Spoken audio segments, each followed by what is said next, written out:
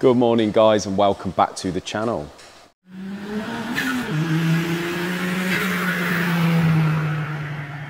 Right guys, progress report on the Lotus first of all.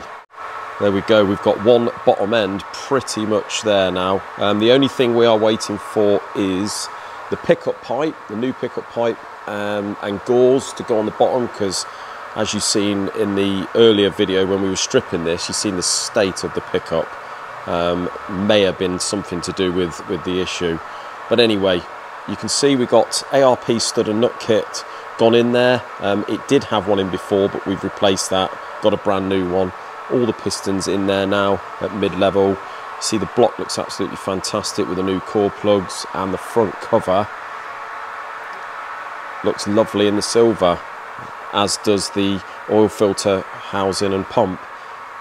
So spoke to the customer this morning, and although this cylinder head was what looked like the original Lotus grey, he's quite happy to go with the silver. I said, as we've got a green block, this is a Lotus green anyway, a classic Lotus green. I said with the front cover and all the rest of it, I think we should go with the same silver, otherwise it's going to look a bit mismatch. We've got the black sump there, and obviously the dark rocker cover, so I think this is going to look absolutely lovely when it's all together. So all Paulie's doing now, he's assembled the head, obviously give it a thorough clean, done his usual, strip it 2 or 3 times and give it a clean, make sure it is very clean, but you can't be clean enough in this game. So he's done that. He's just going to take it over there in a moment and assemble all the cams and what have you, and then this head is going on. Right guys, I've got a little interesting job here that I'm in the process of doing. You can see down there I've done 4 pistons already, and I'm just on the other 4. So let me just explain this from the beginning, what we've got here. A couple of months ago actually, we had a V8 4.2 block, Rover V8 block in to be bored. Now it's a bit of a usual sort of case with parts nowadays. They do list a plus 20 4.2 piston. We got hold of one of our suppliers. They actually list it as a genuine item originally. We got hold of one of our suppliers and they said they got stock, which is very, very rare on these. So we've gone ahead, bored the block at 20 and gone to order the pistons. Of course, no stock, back order, which means they're never going to get them. So we're stuck with a block that we bored. In fairness, the block needed boring anyway, so we're in a bit of a catch-22 with it. The first, obviously most expensive option is to liner the block, which in fairness is going to be probably 1,500 quid or so. Put the top hat liners in and bore it back to standard.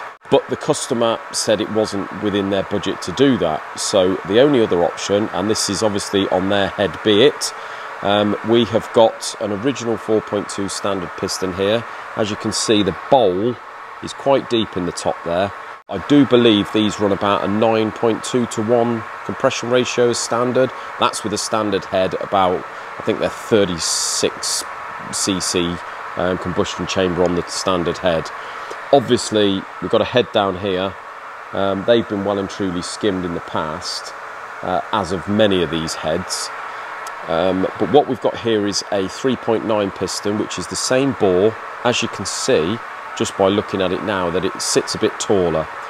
So we've got the same pin diameter. This is a known thing to do. So what we do is we take 60 thou off the bottom, and that gives us the correct height from the pin down to the bottom of the skirt. Then what we do is we take 2.5 mil off the top of here to get it to the same height as the original, and then we take 2 mil out of the bowl. Now you might think, wow, that's a lot, we haven't got the thickness there, but that leaves us then with 5.5 mil of thickness on this crown, whereas the original one is 6.5 mil, so that's probably 1 mil thicker. That's 5.5. To be honest with you, on turbocharged stuff, we've gone less thickness than that. It's not a race engine, it's a slugger of a Land Rover. So we've spoke to the customer, he's given us the go ahead. We've worked it out that we've got to take 60 thou off the bottom of the skirt to give it this, make it the same as the original. We've got to take 100 thou off the outer edge, which is 2.5 mil. That'll bring the top down to the same level as the original. And we have got to take from there 80 thou, 2 mil out of the bowl.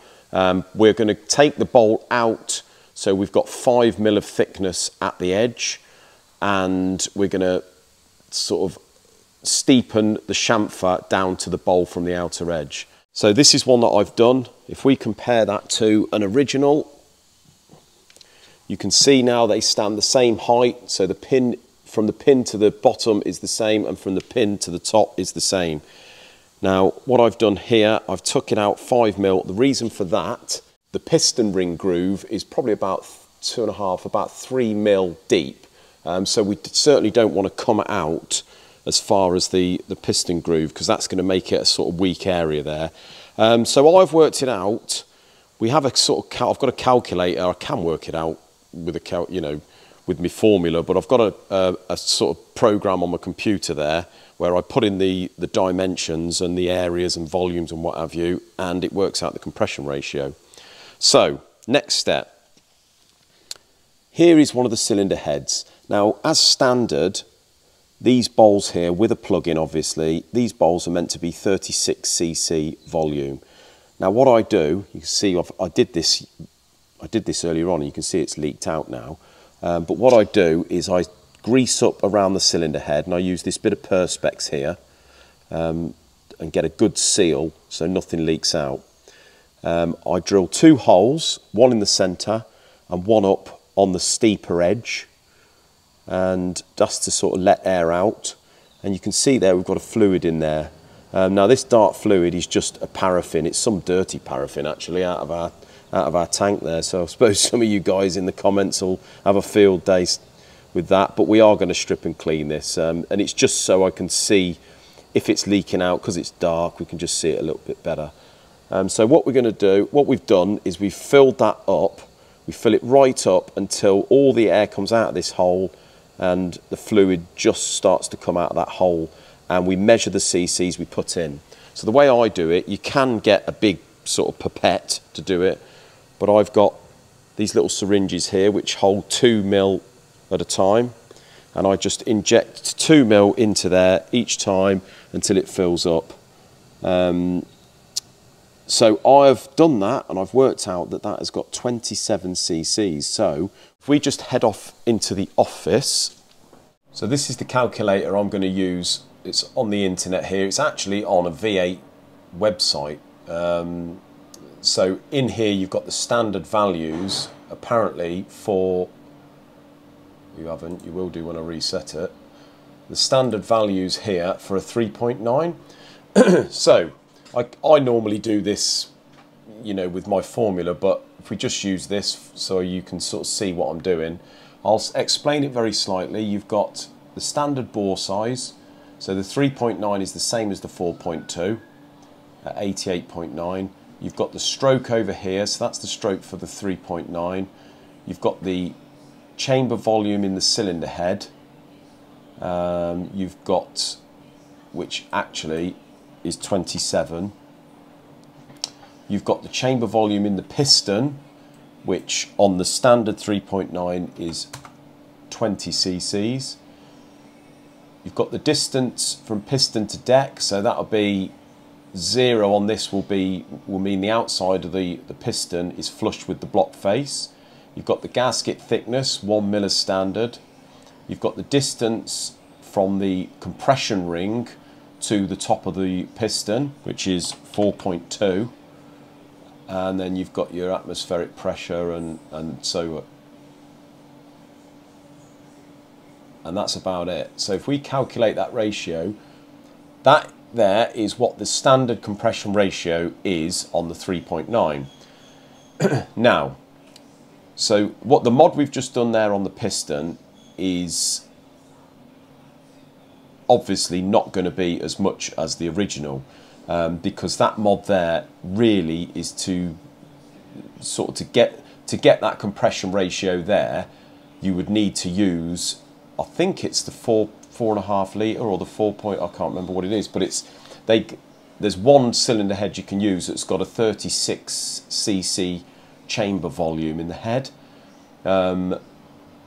So with the piston that we've just used, or we've just machined, we have got a 10cc volume now.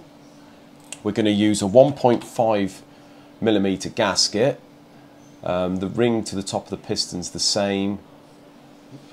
We have bored it to 89.4 and the stroke is 77, and that is all that's different. Now, first of all, this compression ratio here on the originals, I think they're pretty much designed to run on American fuel. So anything between 9 and 9.5 to 1 is good on pump fuel over there, which is 91 octane. But obviously over here, the lowest we got is 95.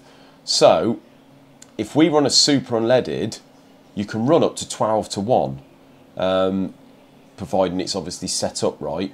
So if we calculate the ratio we've got 11.36 to 1. So even on standard pump fuel over here, 95, is going to be absolutely fine on that. So what I'm going to do is recommend to the customer that he runs a super unleaded, the same as I do on all these classic petrol engines. I say, look, just run super unleaded because I don't like this 95 anyway, and we should be well within tolerance there. So that, guys, is how I work out the compression ratio and what we've got to take off the pistons and what have you. As I say, we've modified the pistons at the end of the day. We can only go by experience on the crown thickness and all that, but at the end of the day, it is a modified piston, so the onus is on the owner, really, and we've made him fully aware of that. But I would say 11.36 to 1 is going to be fine on 97. If worse comes to the worst and he did get knock up for any reason, then he's going to have to use the 36cc compression, cc heads. But I think we'll be absolutely fine on that. The early jag block, as you can see, we've had to bore that to 60, like I said in the previous video. I've just finished the last bore now, so we're going to get this off the boring bar, put it over the hone, and we're going to finish honing it. The customer has sent the end plate, which goes on the end there, because as you know on the Jags, you've got the end cover, the timing chain cover that goes on the end, and you must put that on there because it is doweled and face the block with that on. So that'll be the next step. I think we're gonna face it first, and then we'll hone it. And the reason for that, as I've said to you before, is so that we don't cover the block in honing oil and then we face it, because obviously that just saves a cleaning process. So yeah, we'll get that done in a second. All the rest of the bits are here. So we've got to, I think John's ground the crank by the looks of it. Must have been what he was doing yesterday. So he's ground the crank. We've got to go through the head. We've got all the other bits here. We've ordered the crank bearings and the thrusts and the pistons at plus 60. So most of the bits we've got here, what we didn't have to order, the customers got. So yeah, we can crack on, hopefully the beginning of next week, with building this bottom end. All we're waiting for on this is this bottom chain pulley. Slight back order on this, so we'll hopefully get this soon, but as you can see, there's a couple of teeth missing there. So that is all we're waiting for to be able to crack on with that thing. As you can see, the head's on the Lotus, cams are in, front pulleys all looking absolutely spiffing and lovely. As you can see, our choice with colours sort of goes, I think, goes with the front cover. You've got the lovely green block there and everything else is silver. And as I say, once that dark rocker cover's on the top, that's going to look fantastic. I think if we did this in the original grey, it's all going to look a bit multicoloured. So, one problem that Paul and I last night when we got this head on came across is we got the cams in. Because these are high lift cams and they've got a fairly steep lift on these cams, what can happen sometimes, and we find this when we've got heads on the bench, not just these, but heads like this with steep profiles, is when you put the cams down, if you've got a lobe a little like this one here where it's just touching onto the bucket, once you've pulled it down, it's actually surprising how much force it takes for that lobe to press down the bucket. So we've had it before where we've we've put these down, you go to turn it and it's almost like it's locked solid.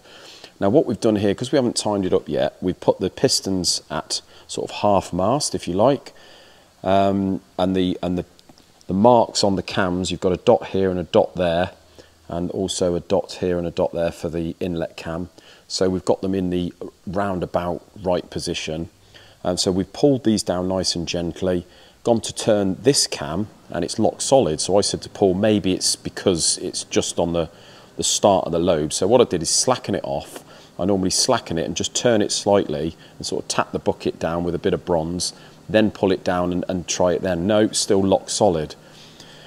What we actually found was these are an ARP stud and nut kit, which it had before, but we've just renewed them, obviously, because we don't know the history of the other ones. We've pulled it all down, and say this cam locked solid, and what we found was the actual washers, the ARP washers that sit underneath the nuts on these three were extremely close to the camshaft. As you can see, the original diameter of the washers down there is what they are. That one's missing the locator, but this one was actually touching this here, and as you can see, that was down there, but it's done it in the past as well. So somebody, we looked at the old washers, and if I just get an old washer, that somebody has ground flats on. So I thought that is a bit crap. So what I did was undone all the head nuts. I took these three washers off and this one, and I've clamped them all in between a bolt and a nut, and I've turned them down to the actual diameter of the nut. And as you can see there now, we've got about 1 mil clearance, but it's more than sufficient to pull the head down on. So basically, guys, the moral of the story is, if that was just touching, that could have caused rubbing on there. It could have caused sort of swarf to be created and go around the engine, and that could have been catastrophe. As I say, the moral of the story is never take anything for granted. Never take that because it's a specific stud and nut kit for the Lotus twin cam, it's not necessarily going to be right, especially with the base circle of this camshaft here, because that's obviously different to the original. But this, yeah, as I say, that's not good at all. So that is why it's so important to go through these old engines. Everything you do when you're taking them to bits and you're reassembling them, go through everything with a fine-tooth comb, all the clearances. But yeah, that could have been an absolute nightmare. So my next step on this one is I'm going to roughly do the timing and set the chain up, and then we're going to go through our normal steps of doing setting the verniers up on these cams, and then that's pretty much it really on this, apart from waiting for the pickup and the new gauze to go with the pickup, which should be here hopefully Friday, maybe Monday. So a little bit more of an educational video for today, guys. Hope I sort of explained things in simpleman's terms. Thanks very much for watching, and until another video, guys, I'm going to be getting married in 2 days, so wish me luck. Cheers, guys.